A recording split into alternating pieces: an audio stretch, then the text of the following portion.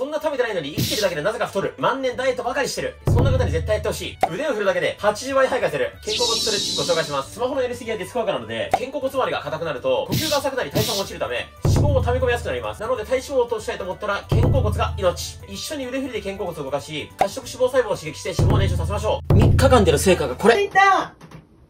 握れる。もう一日中デスクワークだから肩が凝って頭が痛い。妻の問題点は2つ。肩が上がってしまうことと極度の猫背。この2つ解消するには後ろで手がつかないとやばいので専用メニュー作りました。特別に一番最後に可愛いメニュー1つだけ入れました。スマホは床に置いて手は肩に添えて肘が下から上に上がるように大きく後ろ回ししていきます。スピードは重要ではないです。なるべくピンと姿勢を正して普段動かさない範囲で大きく回しましょう。なるべく肘を高く上げて、しっかり肩甲骨を後ろで寄せる。なるべく肘を高く上げる。肩甲骨を寄せる。猫背にならないように気をつけましょう。肩がバキバキなる方は、痛みがなければ、そのまま回して OK です。痛みがある方は、痛みない範囲で、呼吸止めないようにやっていきましょう。大きく回す。OK。そしたら次は、右手を左斜め上へ。左手を右斜め上。斜め上に万歳するイメージです。上げた時に脇腹、脇の下伸びる感覚あれば OK です。スピードよりも普段動かさない範囲までしっかり手を上げ切る。呼吸を止めないで。あんまり猫背にならないようにしましょう。姿勢正して、なるべく遠くに向かって指先をぐーっと伸ばす。斜め上、頑張って。呼吸は止めないで。肩、腰、痛みある方は痛みない範囲で OK です。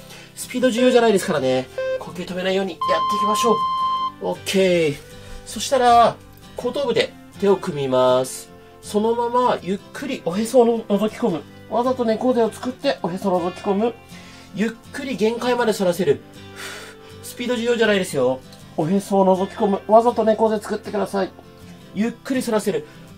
肩腰痛みある方は、すべての種目ね、痛みない範囲で OK です。これも目的は普段動かさない範囲までしっかり反らせて丸めること。呼吸は止めないで。スピードゆっくりです。もしきつかったらね、各種目の最後の10秒をサボるとだいぶ負荷が減って楽になります。頑張りましょう。OK。そしたら次は、両手万歳して、それからぐっと肩甲骨寄せる。両手万歳して、肘を下げながら肩甲骨寄せる。こんな感じです。両手万歳して、肩甲骨ギュッと寄せる。頑張って。こうね、肘下げた時に肩甲骨をグッと寄せてください。これも痛みある方は痛みない範囲で OK です。スピード重要じゃないですよ。しっかり万歳してから肩甲骨グッと寄せる。なるべく肘も下までギューッと下げる。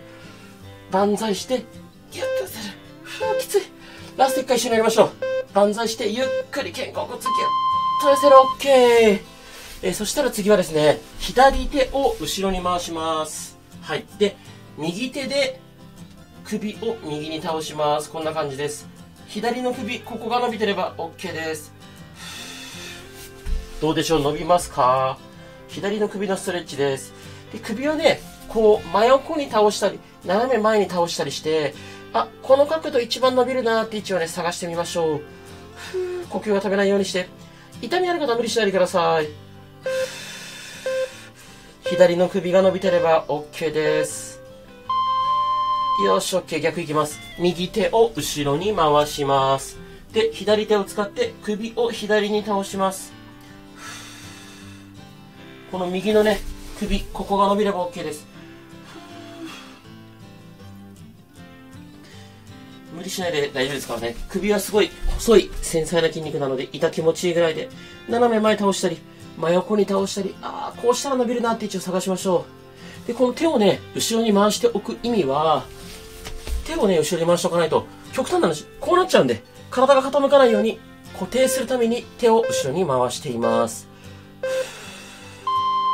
よし、OK。そしたら、次は、左手を右肩に添えます。で、右肩を下に向かってグッと押さえます。で、反発するように右肩グッと上げる。グーッと上げ切る。ストンと落とす。左手で肩をしっかり押さえて、負荷かけたまま、右肩ぐーっと上げる。ストンと落とす。左手を右肩ぐーっと押さえる。ぐーっと上げ切る上げ切る。首、ここの筋肉しっかり使ってギュッと上げ切る。ストンと落とす。負荷かけてギューッと上げる。上げ切る上げ切る。頑張って頑張って頑張って頑張って。ストンと落とす。しっかり負荷かけて上げて上げて上げて上げて。ストンと落とす。逆いきます。右手を左肩添えます。しっかり、左肩にぐっと負荷かけて、肩を上げてきます。ぎゅーっと限界まで上げ切る。ストンと落とす。スピード重要じゃないですからね。しっかり上げ切る。上げ切る上げ切る上げ切る上げ切る。ぎゅーっと上げ切る。ストンと落とす。すごいね、この肩首の筋肉緊張してる方が多いんですが、こうやってね、限界までギュッと縮めることで、ブワッと血流が流れて、すごいリラックス効果があるんですね。だからゆっくりでいいからしっかり上げ切る。ぎゅーっと上げ切って、よーし、オッケー。そしたら次、こんな感じで肘を後ろに持ってきて、ぐっと肘を後ろに向かって上げる。こんな感じ。これお気づきの方もいるかもしれませんが、さっきの種目とこの種目はですね、ミオさんにコラボの時に教わった種目でめちゃめちゃ肩こりに効くので入れさせてもらいました。ミオさんありがとうございます。しっかりね、肘を持ち上げる。なるべくね、ちょっと体前傾させながら肘を後ろに上げる。こんな感じ。肩甲骨がね、しっかり後ろに寄る感じがあるといいと思います。肘を後ろにギュッと。肩腰痛い方は無理しないでくださいね。上げ切る。オッケー。皆さんお楽しみ。顔痩せの種目です。まず、しっかり上向きましょう。これだけでもね、首の前面伸びると思うんですが、鎖骨のあたりにこう両手を添えて、ちょっと下に引っ張ってあげると、さらに伸び感が増します。そのまま、右斜め上見たり、左斜め上見たりして、いろんな角度でね、首の前面伸ばしましょう。デスクワークとかね、スマホとかでずーっとここ縮まってるので、ここ伸ばすとね、この顎のラインもスッキリするし、二重顎のね、予防にもなりますので、ぜひ、暇さえあればこれね、やってあげるといいと思います。で、肩こりね、辛い方、もうちょっとの早く良くしたいって方は、概要欄に追加で、肩こりのストレッチ貼っておきますので、ぜひこの後続けてそのままやってみてください。手を横に広げます。内、外にねじります。手のひらしっかり上向ける、後ろ向ける。これを繰り返していきましょう。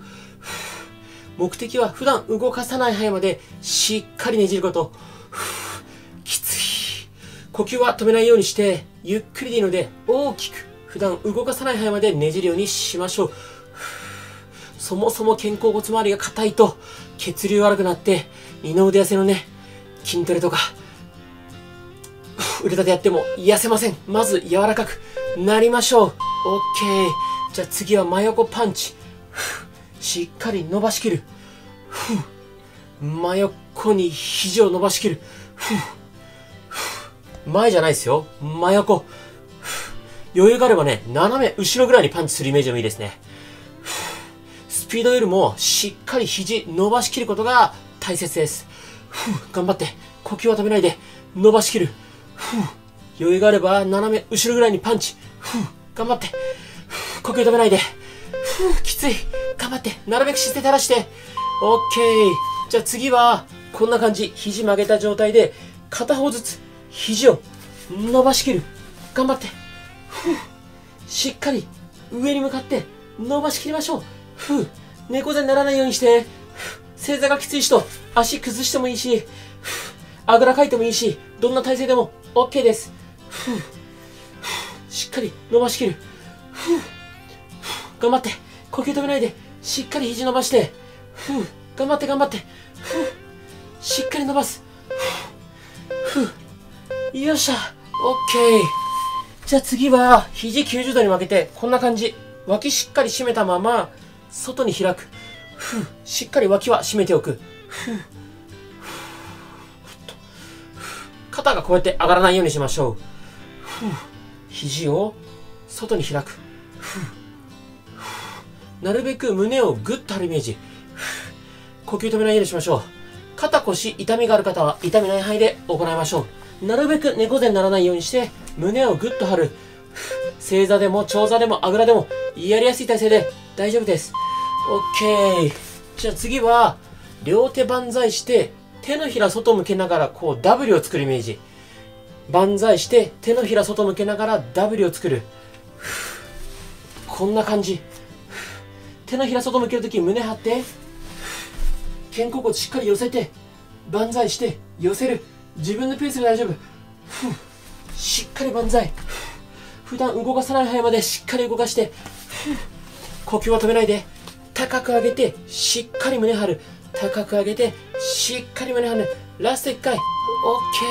お疲れ様でした。今日も最後までよく頑張りました。素晴らしいです。自分自身に拍手しましょう。もう全然ズボラじゃないです。もしこの動画が良かったらチャンネル登録、高評価よろしくお願いします。一緒に頑張りましょう。